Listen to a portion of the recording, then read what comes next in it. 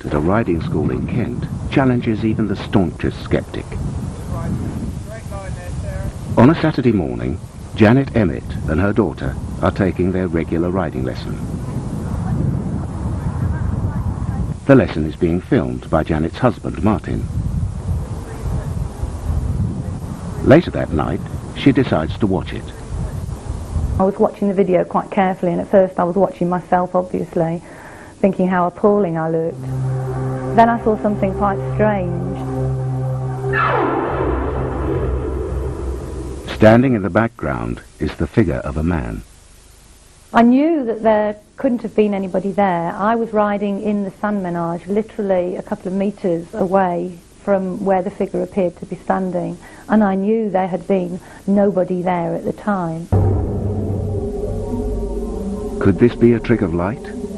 On closer examination, the figure can be seen again. This time, it appears to have its back to the camera. Is this a ghost? Many have viewed this bizarre tape.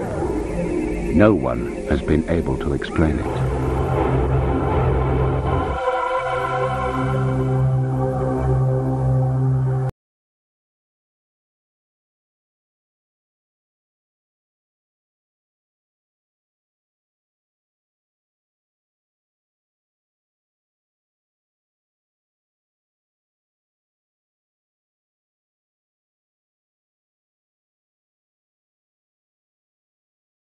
Sometime later we showed or told James Broomer, who owned the stables, about it. For many years we've had problems with horses and ponies spooking in our top riding arena.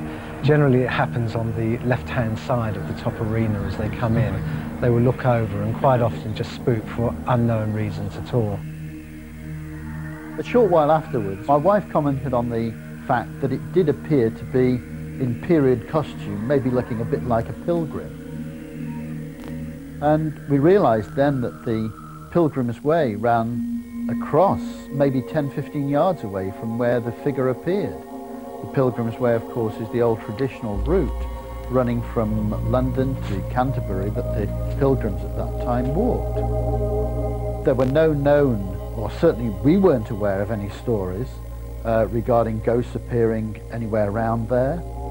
I don't believe in ghosts.